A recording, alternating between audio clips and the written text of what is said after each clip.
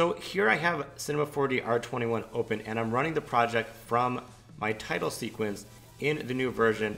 And you can see right away things look a little different, feel different, and something seems kind of newer, more modern. And at first it might just seem like the interface is a little darker and easier on the eyes, but there's actually a lot that went into this and a lot that really just freshens it up and helps. Probably the biggest thing that's noticeable is that it runs on HD monitors much better. It's optimized for higher resolution displays. So this laptop I'm recording this on, I'm running at 2800 by 1800 and it looks perfect. And just for comparison, if I jump back to R20 that I have here, same project, it just feels so much less modern and fresh. It's really hard to look at the new one for even a couple minutes and then jump back. But it goes a lot further beyond just the resolution. You can see the icons look a little different.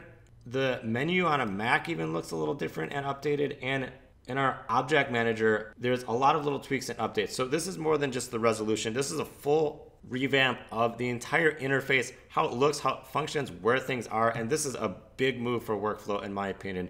There's a lot of little stuff that you'll notice as you get up to speed.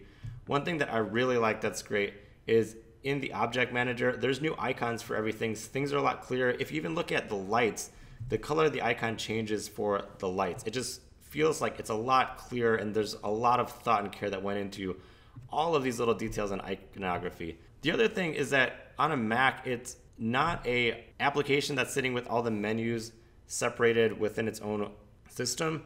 Whereas if we look at R20, you can see the main menu is just Cinema 4D and window, and everything is down here and built in. And that's fine, but everything else on a Mac works like this in this system, and there's a lot of positives to working like this. One that's one of my favorite things is now that the menu is all just part of a standard app menu that you would expect on a Mac, you can always jump into help, and if you don't know where something is, so you want to type in cloner or something like that, anywhere on a Mac in any menu, you can always go to help, type in a menu command, and it'll pop open what it is. So say, I don't remember where the cloth dynamic is. I really just want to know where that sits in the menu. You can always type that in, and it's a quick way to search. Now, if you're a lot quicker and you prefer the shortcuts, you can still do your tried and true Shift-C for that sort of thing.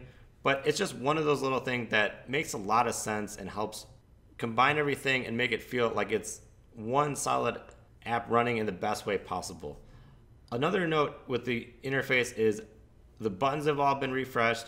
There's new default buttons for some of those recent features that have been introduced into Cinema 4D. So if you're doing things like building with volumes or field forces, which we'll get into a little later, or even just having a nice default button for our cloner system and all of our effectors, it just makes so much sense, and there's a lot of little details throughout the interface that just make it feel much more complete. So this is a minor technical update as far as just exciting new features, but it really changes your everyday use of Cinema 4D. So this is a big one, and it's great. So I hope this was a useful tour of some of these features. As always, you can check out more motion graphics, Cinema 4D, and After Effects tutorials at motiontutorials.net, and be sure to subscribe at youtube.com/Sean Frangella. And if you have any questions, you can hit me up on Twitter at Sean Frangella, or check out the Facebook page at facebook.com/motiontutorials. And be sure to check out some of those other videos and tutorials that are popping up in those thumbnails. As always, thanks for watching. I will see you at the next video.